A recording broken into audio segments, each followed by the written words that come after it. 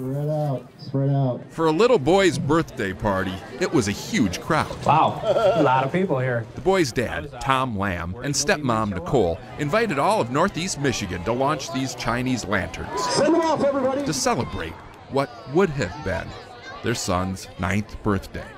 I miss him so much. I know. It's so hard. I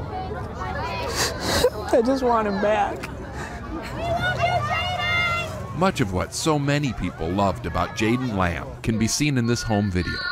Although he had a rare form of cancer that attacked his central nervous system, here he is lip-syncing a silly Christmas song, busting a Christmas move right after a chemo treatment.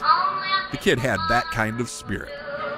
But it was his final words, all his own, that will forever stick with his father. He looked at me right in the eye and he said, "I'm never going to get married, Daddy."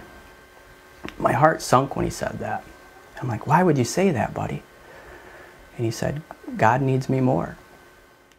God needs me more. His last full sentence, but the beginning of something truly remarkable. A couple days after Jaden died, Tom and Nicole were in line to get some coffee when they decided, spur of the moment, to pay for the customer behind them in the drive-thru. It was supposed to be just a little symbolic thank you to the community for being so supportive. We didn't think we were starting a chain reaction, that's for sure.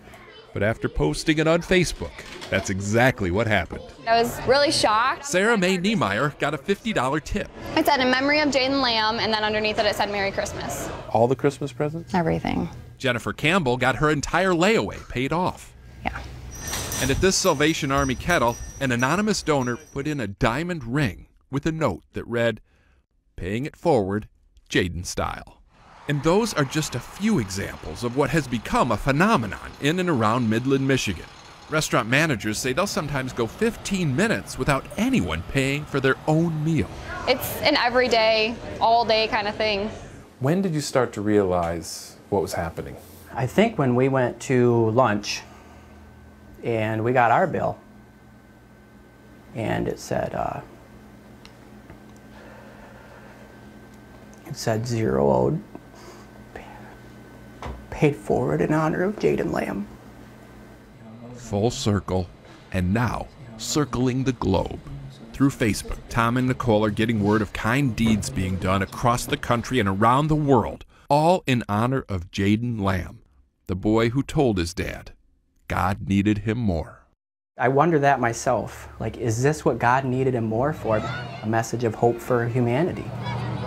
This holiday season, people have been asking themselves, how do you celebrate a holiday when so much has been taken? Wow, look at that. Well, here the answer is simple. Wow. Just give. Steve Hartman, on the road in Midland, Michigan.